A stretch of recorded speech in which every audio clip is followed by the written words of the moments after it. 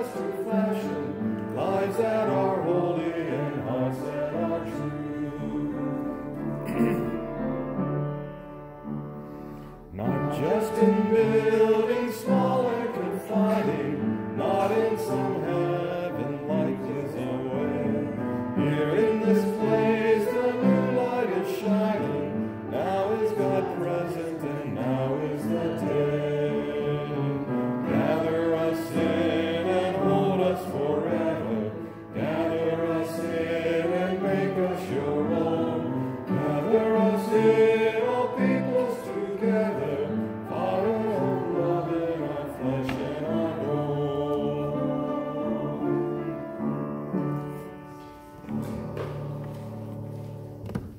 Please remain standing as we come before God and each other, as we confess our sins. The prayer of confession is in your bulletin.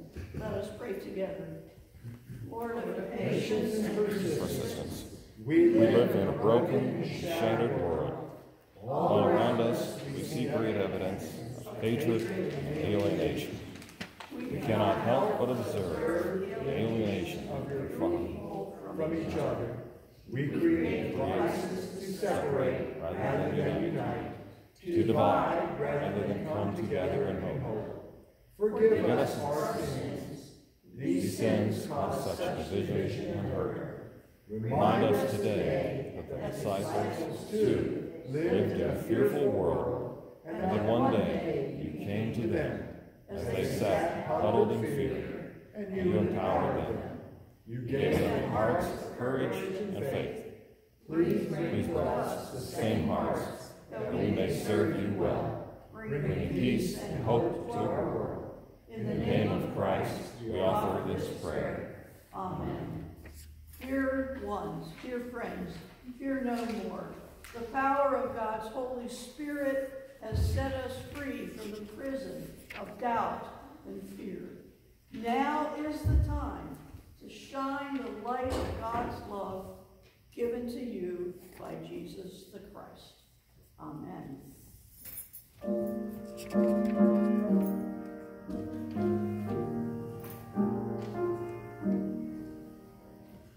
Glory be to the Father, and to the Son, and to the Holy Ghost, as it was in the beginning, is now, and ever shall be, world without end.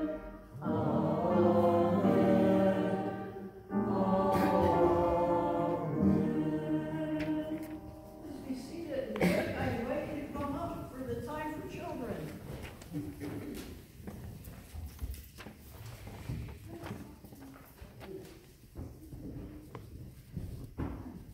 Wow. Thank you, Jim. So I'm going to ask your help today. We are celebrating a special day in the church. Oh, you got a bruise. What happened? Did you bump yourself?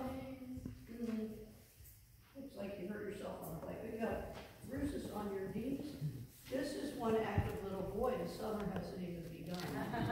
Oh, we pray for you, Jake, that you will be safe and not get badly hurt this summer. So this is the day when the church celebrates a day called Pentecost.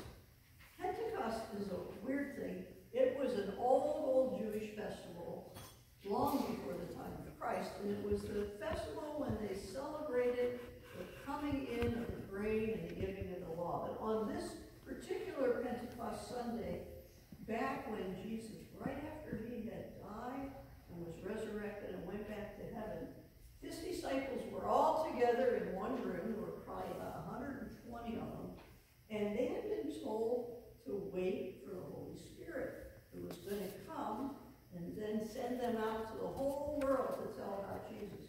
Well, they had no idea what the Holy Spirit might look like or what the Holy Spirit would do. Do you have any ideas about the Holy Spirit?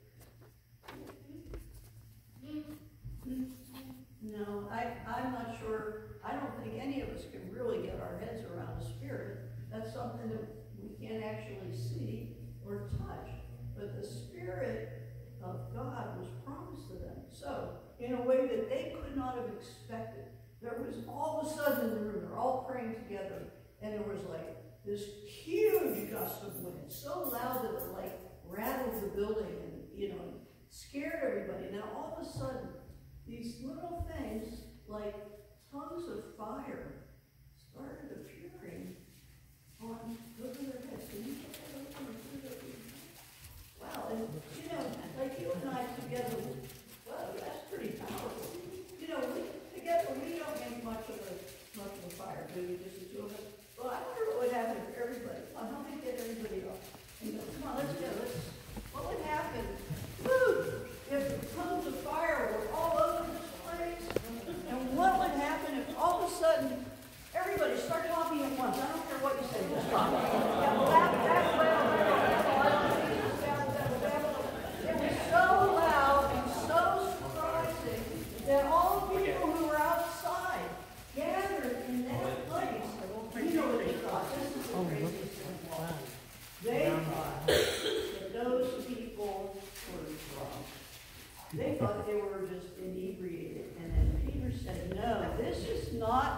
because we've had too much alcohol to drink. This is not because we're crazy.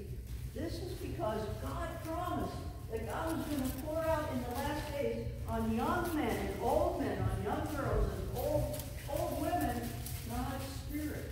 And that is what we celebrate today. Let's pray. Let's pray with our eyes open and the Spirit flowing. It is a pencil.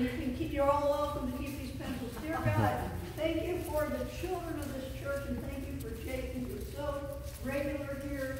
And thank you for the gift of the Holy Spirit, who is with us and in us and empowers us to do so much. In Jesus' name, amen. All right. You may be seated, and I invite the choir to come forward. Or no, I'm sorry. I invite the choir to do what they're going to do, not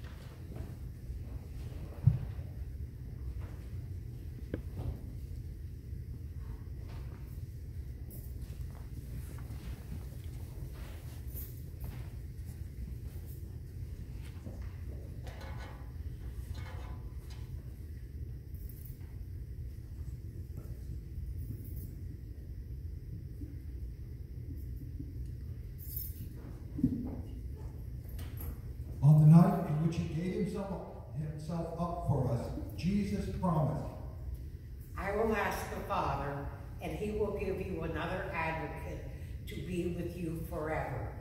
This is the Spirit of truth, the advocate, the Holy Spirit, whom the Father will send in my name. Will teach you everything and remind you of all that I have said to you. When the Spirit of truth comes, he will guide you into all the truth. On the day in which he ascended to heaven, Jesus promised, John baptized with water, but you will be baptized with the Holy Spirit not many days from now. You will receive power when the Holy Spirit has come upon you, and you will be my witness in Jerusalem, in all Judea and Samaria, and to the ends of the earth. 10 days later, Jesus fulfilled his promises.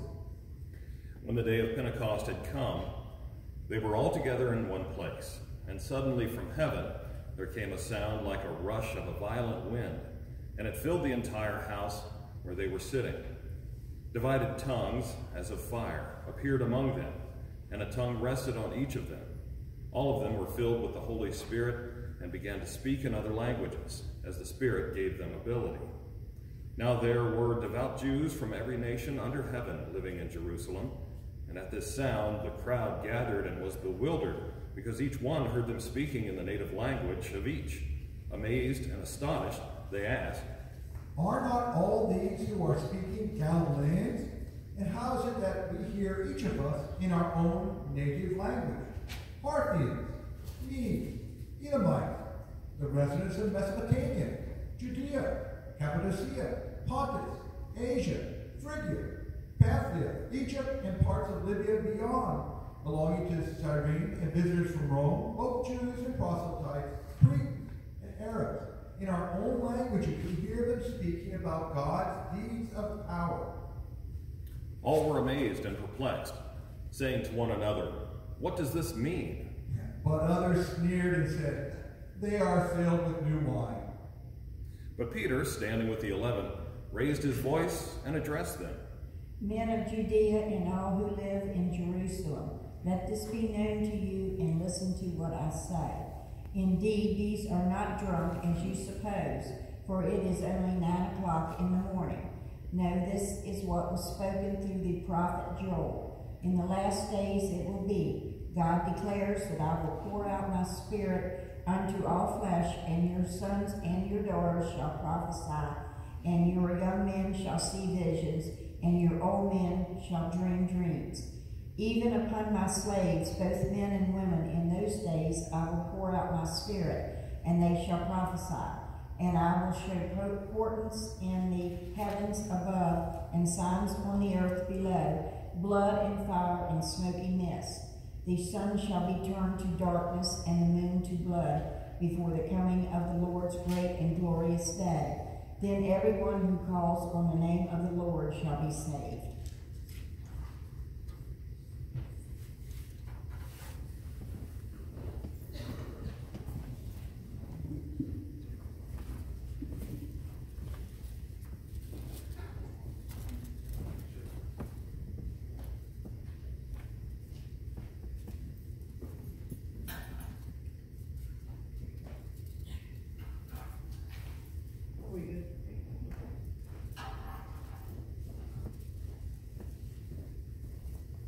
That was really fun to see Pat and see you, Joyce, helping with the reading. I think you were Jesus.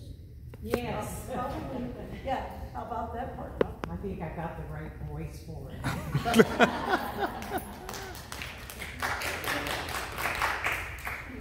You do. And also, how cool is the bell choir, the chime choir? I mean, you know, there's just a few people ringing the bells throughout the sanctuary. It's so lovely. And usually I'm ringing, so I don't get a chance to see and watch. And so much fun to watch from the front, especially like if you might have come in a little bit late or something. I saw some smiles, and you know, it was awesome. Thank you so much for doing that. It's really a gift to our congregation. Well, Annie Dillard, who is an American Pulitzer Prize recipient, wrote these words: "Why do people in church seem like cheerful, brainless tourists on a packaged tour of the absolute? Does anyone have the foggiest idea what sort of power we blithely invoke? It is madness to wear ladies' straw hats and velvet hats to church. We should be wearing crash helmets. Ushers should issue life preservers and signal flares. They should lash us to the pews, for the sleeping God may awake today and take offense, or the waking God may draw us to some place from which we can never return."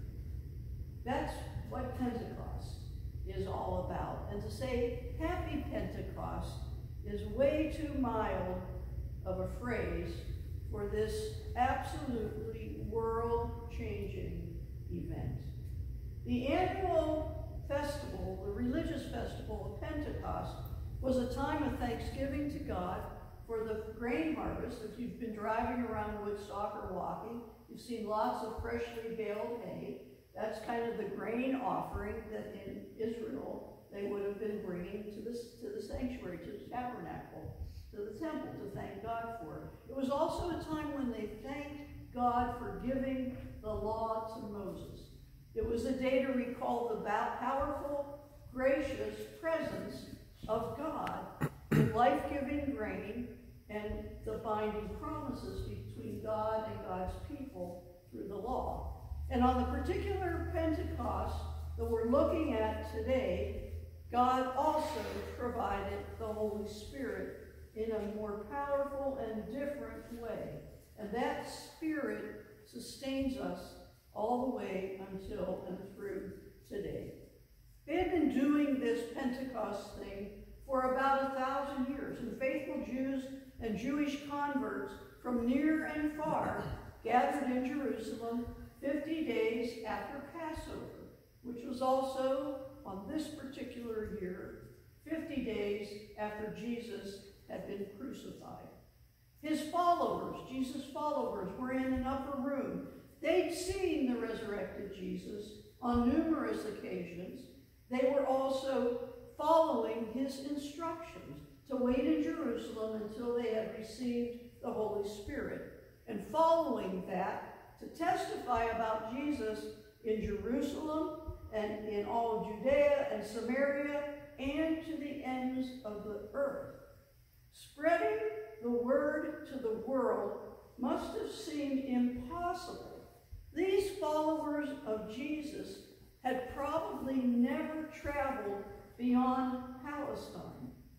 They had no idea what to expect. They had no clue exactly when it would happen. And then suddenly, as so often Jesus appeared in the New Testament after his resurrection, and suddenly, as God so often acts, there was a violent howling wind that came up and divided tongues of fire appeared over each of them, and they spontaneously spoke in foreign languages. It was so remarkable and noisy that a crowd of people gathered outside. This was beyond the follower of Jesus' wildest imaginations, and it was just the beginning. On that Pentecost Sunday, the Spirit drove the disciples from the upper room and out to where the people were. If we were going to reenact this appropriately, I would have sent y'all outside with those pencils and the crazy because that's what happened on the first Pentecost. Peter, for example, who for fear of being crucified just like Jesus, had denied him 3 times. He had hidden in the upper room even after Jesus was resurrected. And he gave the sermon of a lifetime by the power of the Holy Spirit. And the result? About 3,000 people received salvation, which simply means to enter into a relationship, an intimate relationship with God. 3,000 people from one sermon at 9 o'clock in the morning, one day, 3,000 people added to their number. The outpouring of the Holy Spirit wasn't just something that happened on the day of Pentecost. It's a recurring theme throughout the book of Acts. For example, the Spirit breaks out and sets the church either on a new course or a place to travel to when a new discovery about God and how God makes salvation possible because of the life, death, and resurrection of Jesus.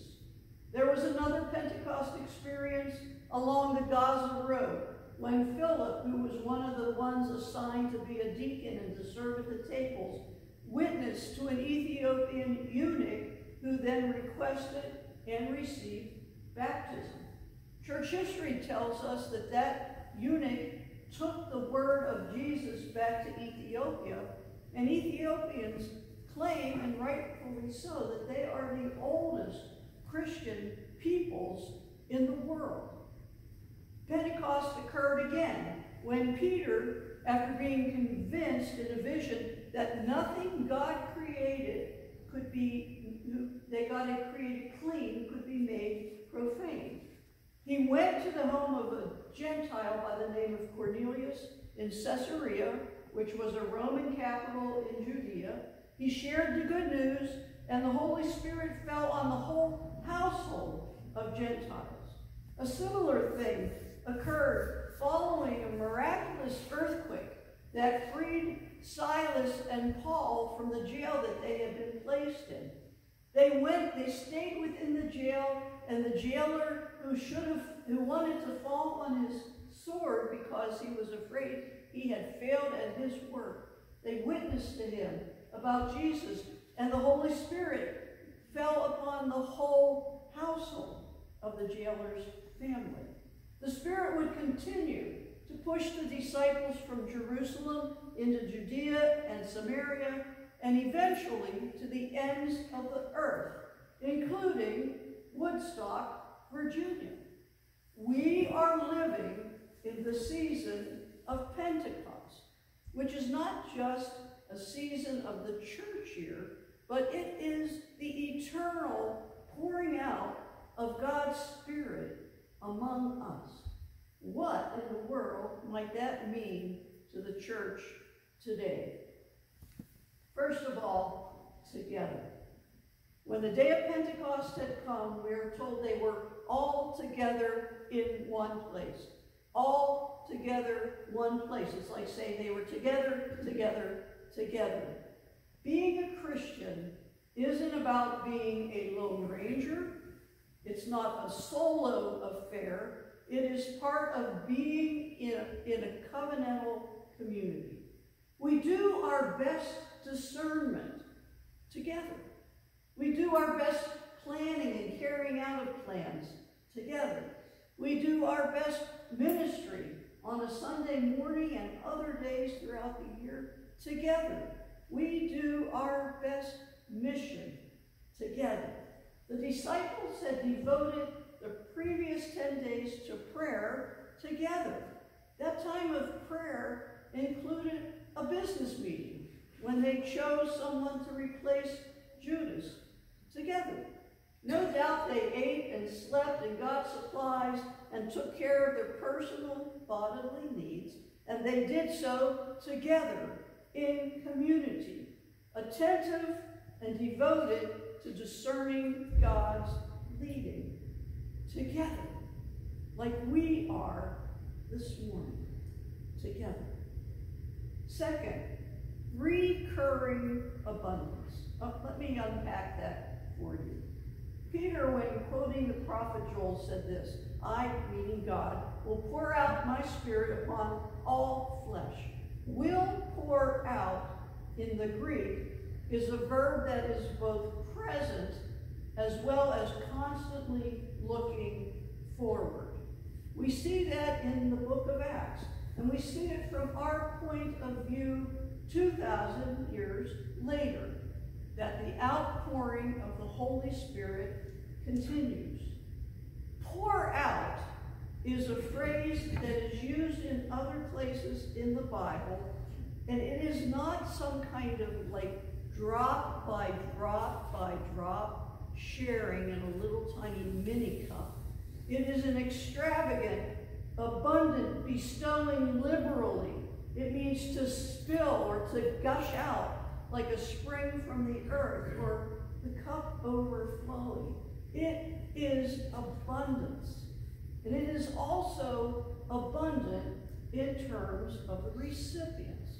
All people on earth. Sons, daughters, young, old, slave and free, Jew and Gentile, as Acts and then Paul would reveal, for all people. It reminds me, as I was thinking about this, of two different outpourings of the Holy Spirit related to St. Paul's that I've gathered over the last 4 years. Following the devastation of the Civil War, a congregation in Gettysburg, Pennsylvania, a place that had lost plenty of their sons in the battle as well as the Confederate soldiers, their church building had been destroyed, and nonetheless, they collected and sent an offering here to St. Paul's Church in Woodstock for rebuilding, for our recovery. That's an outpouring of the Holy Spirit after a time of devastation and war. There was another time in more recent history, I wasn't here when it happened, but it was reported to me by Reverend Clara Young, who served here as the interim. And she told me that one of the most remarkable things that happened at St. Paul's and Woodstock